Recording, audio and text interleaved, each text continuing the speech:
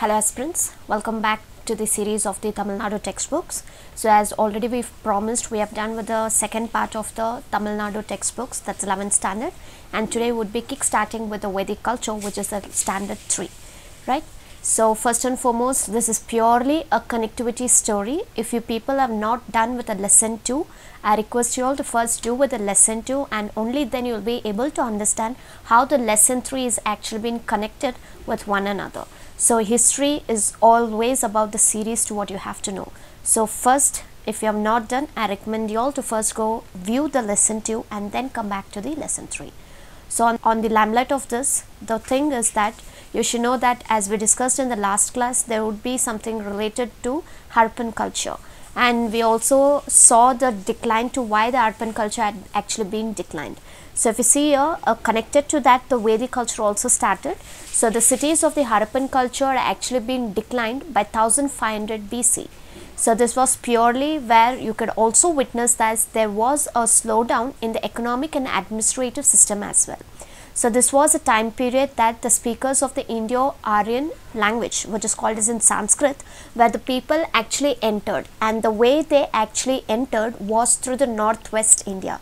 So basically we can tell the Punjab and Rajasthan belt, so the northwest India from the Indo-Iranian region. So you should know that when they're entering the northwest India, it should be a place which is located with the Iranian place. So basically the location here stands to be as an Indo-Iranian region.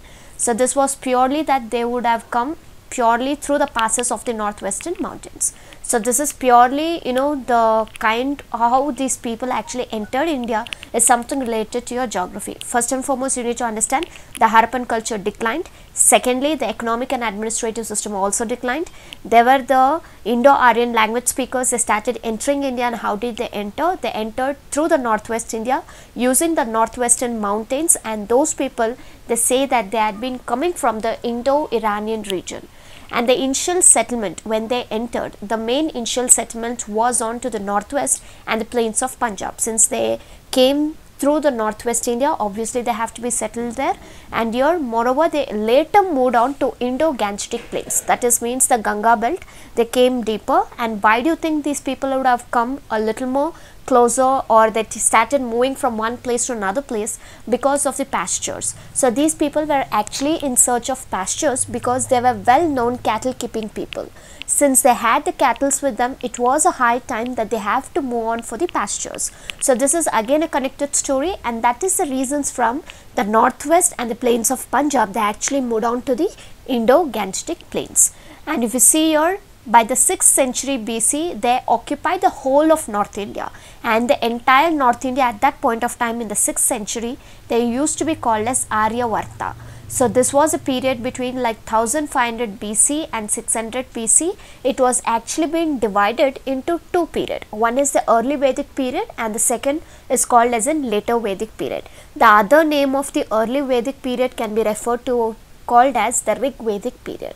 So understand that here the people who came, who called as an Aryans, they were the people who came from North Iranian, that's the Indo-Iranian region, and they occupied the whole of North India by the 6th century, and that place was to be called as Aryavarta, and they divided into two periods, the early Vedic period or the later Vedic period. So that's all about the first, and whichever I have highlighted in the beginning is what you need to know. Apart from that, the others you can just skip it. So as usual, this is the early Vedic and the Rig Vedic we would be doing in detail as of now.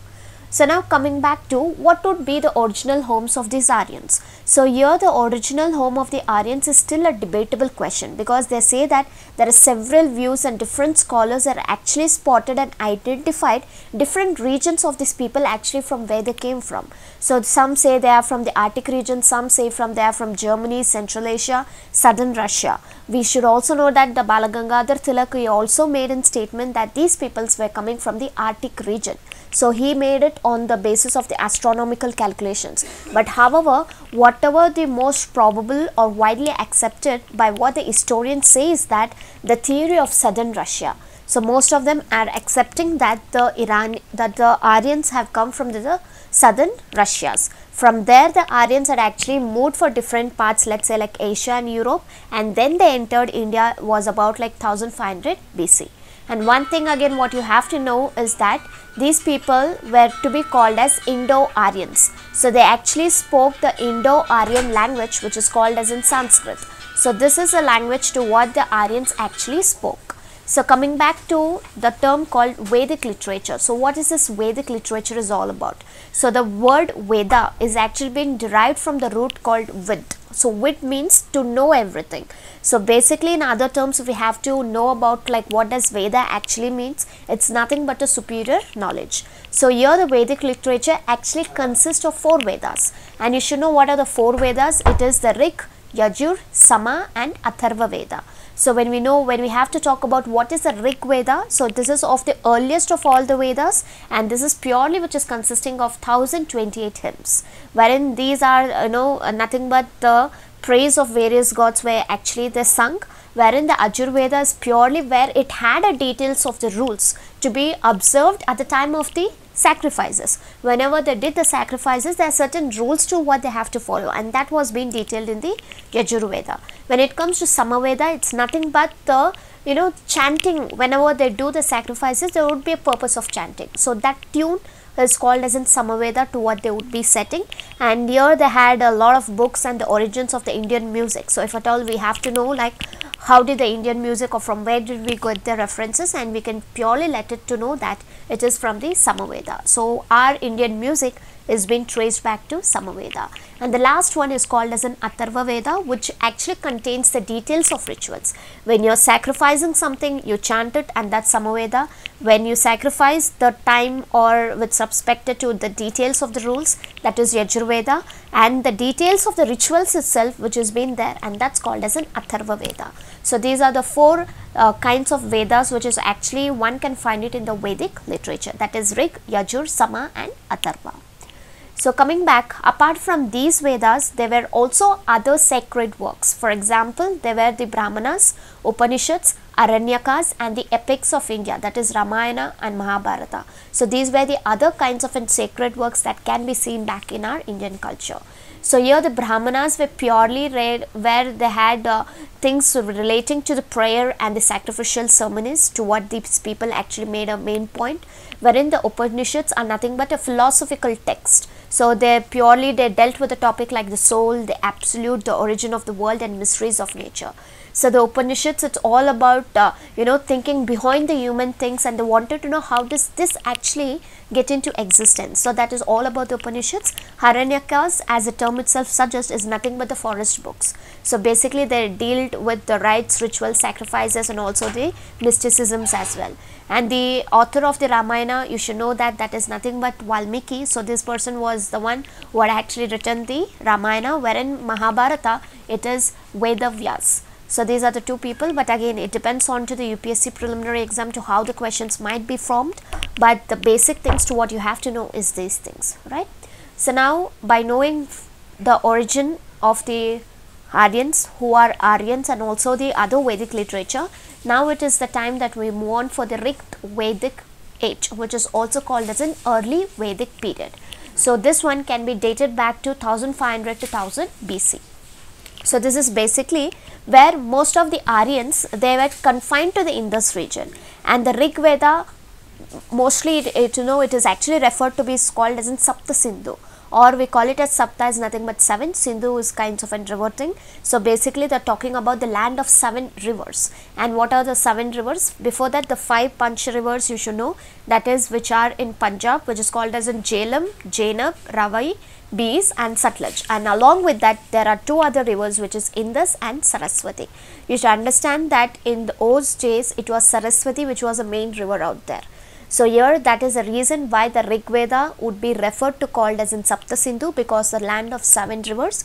You should know about the 5 tributaries of the Indus and the Saraswati. So this is all about it, and moreover the political, social and cultural life of the Rig Vedic people can be traced from the hymns of the Rig Veda. So if you have to know like how was a political, social and cultural life, definitely we can move on for the Rig Veda, and that would be giving us a complete understanding to what was the Rig Vedic age was all about. So this stands the basics for the Rig Vedic, where it is dating back with 1500 to 1000 BC. So now let's start it up with the political organizations to what they actually formed in the Rig Vedic age. So here the basic unit of the political organization to whatever we have in the modern world, if we have to take this and compare it with the older, that is the Rig Veda, the political organization was called as Kula. Kula is nothing but a family. So there were several families which they actually joined on the basis of the kinship, and they formed a village, or it is also called as in Grama. The leader of the Grama was known as Gramini. So this was the term to what is being given for a Grama, the kinship of the people, like several families joined together, and that would be called as Gramini, wherein they had a village which was a group of villages which was constituted.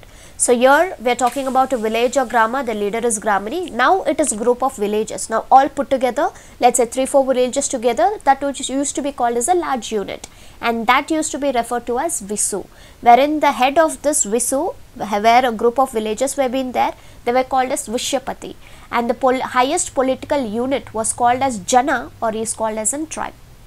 And moreover, there were several tribal kingdoms during the Rig Vedic period, let's say the Bharatas, the Matsyas, Yadyas and Purus. So these were the main people or the several tribal kingdom which was politically well known in the Rig Vedic period. And moreover, the head of the kingdom was usually be called as in Rajan, or it's nothing but the king. So here what kind of a political system they actually had it in the Rig Vedic period is a monarchical, or we can also call it as in succession was through hereditary. So which means that hereditary is through a family tree is what they used to have it, which means that it's a monarchical type. And here the king was always assisted with one of the person, and that is called as Purohita, or he is called as a priest, wherein the second person is a commander who is called as in Senani. So he was an army in his administration. So two people in the Rig Vedic period were actually assisting the king. One is the Purohita, which is called as a priest. Another one is the Senani, which is called as a commander. And they had two popular bodies, and those bodies are called as Sabha and Samiti. So here Sabha is nothing but the council of the elders, wherein the Samiti is nothing but the general assembly of the entire people. So even whatever we have now, let's say the Lok Sabha and Rajya Sabha kind, the same thing they had it at that point of time. Sabha, a council of leaders, we can refer it to be as Rajya Sabha, wherein Samiti is nothing but the Lok Sabha, which is a general assembly of the entire people out there. So that's how they referred it in the Rig Vedic period. So this was about the political organizations to what the people used to follow in the Rig Vedic period. So coming back to the social life. So social life here is something where the society was patriarchal. So the basic unit of the society was basically family, or it's called as in Graham. And here the head of the family, basically he used to be called as in Grahapati. So Grahapati is nothing but a family. As we know, the society unit is Graham, so he is called as in Grahapati. And here most of the people, they had a practice of monogamy, while polygamy was prevalent among the royal and the noble families. So which means that monogamy was generally practiced, but we have to talk about polygamy, multiple kinds of marriages that you can see only in the royal and the noble families. They used to have it, and the wife was the one who used to take care of the household, and she also participated in all major ceremonies. So this becomes extremely important, the position of the women in the Rig Vedic period. So here they took care of the household first thing, and they also participated in the major ceremonies. So women were equal opportunities were being given to them as men for their spiritual and also for their intellectual development. So this is again very important. They had a equal opportunities, and not it's like now whatever we are seeing, or the development what it started over the time. So there were the women who were also called as in women poets like Apala or Viswavara or Gosa, Lopumudra, where these were the few important women poets who were actually been very great in the Rig Vedic period. So here also the women, they also attended the popular assemblies as well, if something as such. And very importantly, there was no child marriage and the practice of sati. So in the Rig Vedic period, you cannot trace any of the child marriages or a practice of sati. It was purely absent. So again, coming back to the men and women status, here both of them, they wore an upper and a lower garment. So that was purely made of cotton and wool. by this you can understand that the people in the Rig Vedic period, they knew about cotton and they knew about the wool as well. And when it comes to the ornaments, both men and women, they equally wore the variety of the ornaments, and the people also knew about the food items like wheat, barley, milk, and also the products. What they could do out of the milk was curd, ghee, even they knew about it. They also knew about the vegetables, the fruits, and different kinds of articles for the foods as well. So the people had a wider knowledge compared to the Harappan culture. So in the Rig Vedic period, they were able to do the byproducts from the main products as well. And here eating of the cow's meat was completely prohibited because they had a ritualistic things which was being much more earlierly in the Rig Vedic period. So they most of the time they considered it to be as a sacred animal. And apart from that, the favorite pastimes to what the people in the Rig Vedic they used to do is that they had a chariot race, they had a horse race, dicing, music and dance. These were the most of the important pastimes. So the social division were not very rigid during the Rig Vedic period, as over the time it actually was in the later Vedic period. So there was no something where we can call it as a rigidity in the social divisions. So this is about the social life of the people of the Rig Vedic. So this you have to know. And when it comes to the economic condition, this is again understanding to what kind of an economy was the people actually being used up there.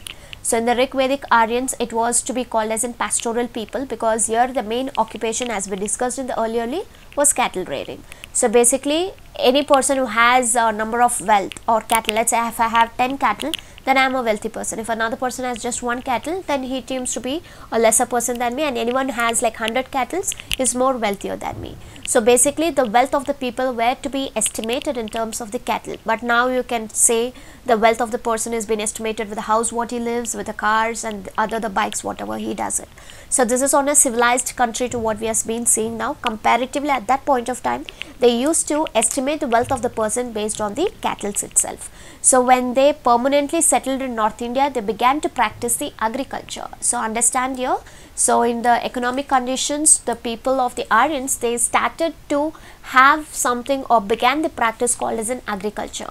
So with this particular knowledge, they started having a use of iron as well. They started clearing the forest and they started more of lands under the cultivation. And moreover, since they started clearing the forest, they also got a sub-important profession that is called as in carpentry. And that was an important profession out there. And they also availability of the wood from the forest, what they cleared, they started making it to be more of profitable.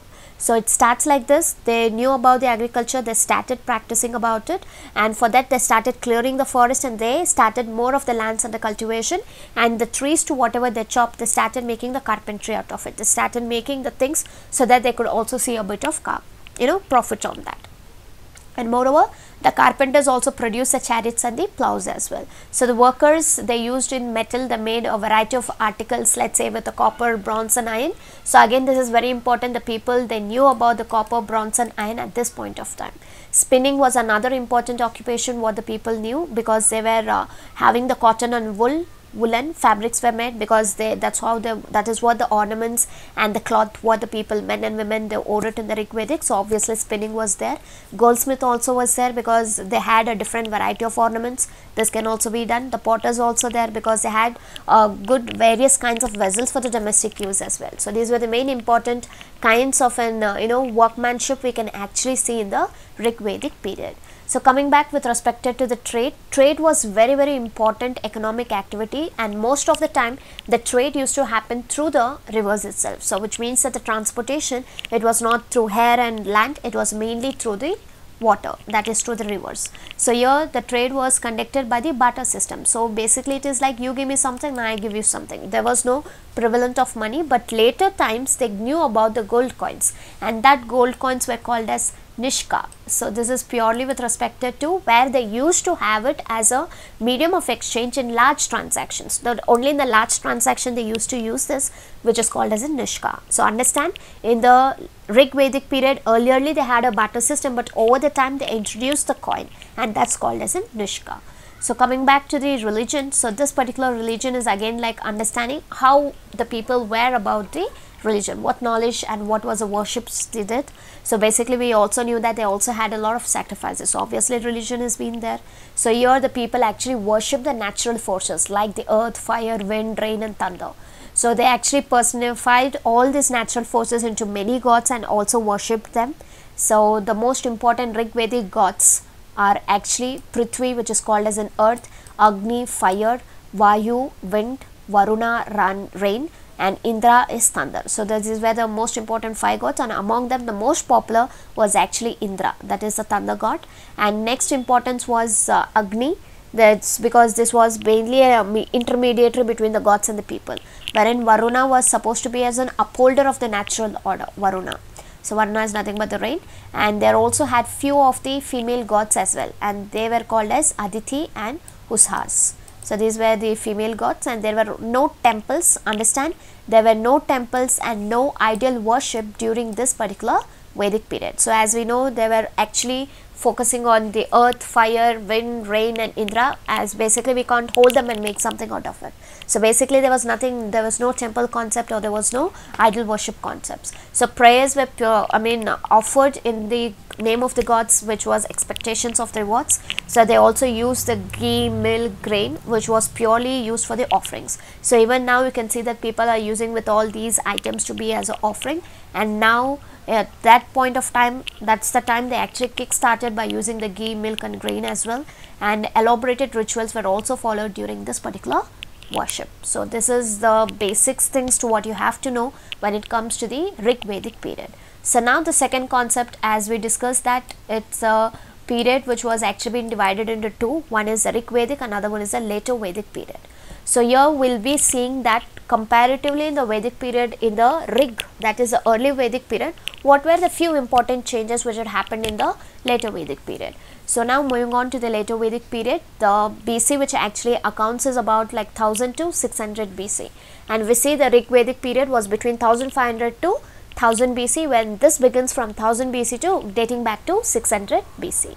So here the Aryans further, they actually moved towards the east in the later Vedic period. So here for the first time we are understanding that they were confined to the northwest areas and Punjab plains, and they later they moved on for the Gangetic plains. But in this concept we will be understanding that the Aryans are moving much more deeper, that is towards the east, and this Satapatha Brahmana, which is actually refers to the term called expansion of the Aryans to the eastern Gangetic plains, which is called as Satapatha Brahmana. So here we should know about the term what we used there, that was the Saptha, wherein here it is the Satapatha Brahmana. So this is something related to it, and we also knew about the 7 rivers which has already been listed out there, and this is here just an expansion of the Aryans which has been happening. So there were also several tribal groups and the kingdoms which was been mentioned in the later Vedic period. So one important development during this period was nothing but there were a huge growth of the large kingdoms. So here, which is called as Kuru and Panchala kingdoms, were flourished in the beginning. So the two important kingdoms which was being boomed up were Kuru and Panchala, and Parikshat and the Janamejaya were the famous rulers of the Kuru kingdom. So these were the two important people, wherein the Pravahana Jaivali was a popular king of the Panchalas. So this is like, you can just make a charty kind, the large kingdoms too, which is Kuru and Panchala, and it was being biggest, and the people who ruled the Kuru kingdom was Parikshat and the Janamejaya, wherein when it comes to Panchala it is the Pravahana Jaivali. So he was they were also been known to patron of learning a lot. So after the fall of these Kurus and Panchalas, the other kingdoms came, and mostly those kingdoms were Kosala, Kasi, Videha, which came into be the most prominent one. So when it comes to a famous ruler of the Kasi, you should know it is Mr. Ajatashatru. So when it comes to Janaka, was the king of Vedaha, which was to be called as a capital of Mithila. So this court was being adorned by the scholar Yajnavalkya, and moreover Magadha, Anga, Vanga, they actually seem to be an easternmost tribal kingdoms. So the later Vedic text also referred to 3 divisions, that is the Aryavartha, the northern India, Madhya Dehesa, central India, Dakshinapata, the southern India. So basically the later Vedic period actually referred the 3 divisions of India, and these were the 3 divisions: Aryavartha, Madhya Desa and Dakshinapata. So this is that. So what I recommend you all to do from the larger kingdoms is that just make a chart, draw northwest, east, and how you wanted to do it, and see and start putting up with what are the kingdoms and who actually ruled which place. So that would be more than sufficient, and don't try to take this as a para itself. Just try to recreate in terms of a map, so that it will be much easier for you all. So this is about it. And coming back to the political organization, as we already discussed in the Rig Vedic period, so the larger kingdoms, as we knew that they were formed during the later Vedic period, many jana or the tribes were actually being amalgamated. So it was like bigger one right now. So they formed to be called as in Janapadas or Rashtras. So these were the two important terms which actually emerged, which is the Janapadas and which is called as in Rashtras, because most of the jana and the tribes were amalgamated here. So the royal power had actually increased along with the increase in the size of the kingdom as well. So here the king actually performed various rituals and also the sacrifices where he wanted to strengthen his position. Even if you see in Ramayana, Mahabharata and all, you could see that most of the time the king used to do a lot of sacrifices and other things, which means that basically he wants to have that royal power to increase the size of the kingdom. For that he actually did a lot of positions to hold it, and one base thing is about the consecration ceremony, which is called as a Rajasuya, or we call it as Aswamedha, the most famous one, that's or sacrifice, wherein the third one would be called as in Vajpaya, which is a chariot race. So these were the most important kinds of rituals and sacrifices what they used to do to strengthen their position. So the kings also assumed the titles called Raja Viswajanan, or it's called as Haila Bhuvanapati, that is basically a lord of the earth, Ekrat and Samrat, the sole rulers. So these were the other titles to what you can actually see in the political organization, which we didn't find it in the Rig Vedic period. So moreover, in the later Vedic period, a large number of new officials were also being seen. So this was in addition to the Purohita, Senani and Gramani. So these were the three important terms to what we saw there, but these included also few important officials. They were the treasury officer, tax collector and the royal messengers as well. So at the lower levels, the administration was purely carried on by the village assemblies itself. So they did not had much of it. The village assemblies they used to take care, and the importance of the Samiti and the Sabha had actually diminished during the Vedic period. So understand that the Samiti and Sabha were purely for the Rig Vedic period. By the time we moved on for the later Vedic period, I'm sorry about it. So they actually diminished the two important assemblies, that is the Samiti and Sabha. So this is about it. And then comes with respect to the economic condition. So when it comes to economic condition, here the iron was used extensively in this particular period. So the people were having a proper knowledge about how the iron could be used, because we also knew that in the Rig Vedic period also they used the iron. And again you should know that why was it being used, because they wanted to clear the forest and they brought more of the land under the cultivation, because the agriculture was the main occupation for the people out there. So here more of the improved implements types of implements were actually being used in the cultivation, and besides barley, rice, wheat, the people also knew to do a manuring for. So the manure also, the knowledge of manure was another important improvement under the later Vedic period. So industrial activity also became more varied, and there were a great specialization as well. There were a lot of metal work, leather work, carpentry or pottery which was made for a great progress, and people also in addition they started knowing about the internal trade or about the foreign trade, which also became extensive in the later Vedic period. So we also knew that they had the mean of transport through the Rig Vedic period through the rivers, but here they are coming across a term called as in foreign trade. So the later Vedic people were familiar in the sea and they traded with the countries called Babylonia. So this was more of the evidences, but these kinds of evidences we didn't find it in the Rig Vedic period. And here the class of the hereditary merchants, which is called as in Vaniya, came into existence as well. So this is basically a merchant class, and the Vaisyas also carried on the trade and the commerce, and they organized themselves into the guilds, which is actually called as Ghanas. And besides Nishka, you should know that we spoke about the gold coins, which is of the Rig Vedic period, but here the people also knew about the gold and silver, and this time it was called as in Satamana or the Krishnala, where they actually used as a medium of exchange. So this was being used under the later Vedic period. So coming back to the social life, so how was the social life of the later Vedic period? So here the four divisions of the society was seen, that is Brahmins, Kshatriyas, Vaishyas and Sudras. So these were called as in Varna system. So this was purely established during the later Vedic period. So there we begin with the Vedic literature and we saw the Vedas, but the Varna system actually started in the later Vedic period. So this might become as one of your preliminary question as well. The two higher classes, which is basically referred to as Brahmana and Kshatriya, they enjoyed all of the privileges to whatever they have to get, but the other two classes, that is the Vaishyas and Sudras, they were not being given with these privileges and they were being purely denied. So here the Brahmani actually occupied a higher position than the Kshatriya. So basically they occupied an higher, but sometimes they also claim that the Kshatriya claimed a higher status than the Brahmins. But there were also many subcaste and the other kinds of basis of the occupation appeared in this particular period. To whatever the issues have been happening now, you can trace it back to the later Vedic period where the the Varna system actually started on. So in the family, the power of the father actually increased during the later Vedic period. So there was no improvement in the status of the women. You should know that in the Rig Vedic period, they were equally being treated. But here you could see that the father position was being increased out here. And moreover, they started having a kind of a mindset where inferiority and subordinate to the men. So that was the status of the women. And since it was no improvement and just one gender had increased more, the women also lost their political rights of attending the assemblies. So comparatively to the Rig Vedic period, the women started moving on to the assembly, she started attending it, but here it is totally been lost it out here. And we also knew that there was no child marriage or sati system in the Rig Vedic period, but here actually the child marriages were more of commonness. It became more common, and according to the Atreya Brahmana, or it is called, which is daughter, has been described as source of a misery. So there is one of the texts which is called as an Atreya Brahmana. So according to that, the term or the child called daughter was described as source of misery. So most of the women in the royal household enjoyed certain privileges. Most of the women who have been born to the lower status of the people, they were purely called to be as misery. And next is the religion.